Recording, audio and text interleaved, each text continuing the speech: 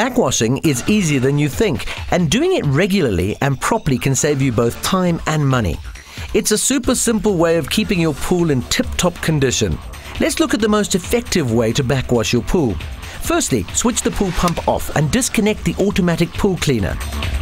Clear both the weir and pump baskets of any debris like leaves or grass. Set the multi-port valve onto the backwash position and then switch the pump back on. Backwash for 2 minutes or until the water in the sight glass runs clear. Then switch the pool pump off, set the multi-port valve onto the rinse position and switch the pump back on. You only need to rinse for about 20 seconds to recompact the sand in the filter. Switch the pool pump off and set the multi-port valve onto the filter position. Then switch the pump on, reconnect the automatic pool cleaner and resume with normal filtration. It's a trick of the trade to backwash every week. Just backwash for 2 minutes and rinse for 20 seconds and you're done. Just get back to having fun.